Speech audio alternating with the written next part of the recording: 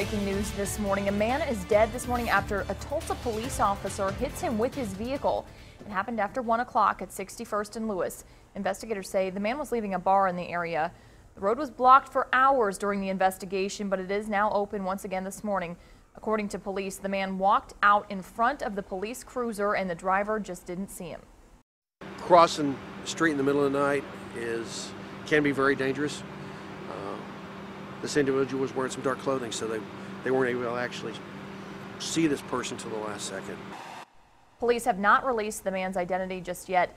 The traffic unit will determine if the officer was speeding and the driving conditions, and they will eventually hand over their investigation to the DA's office.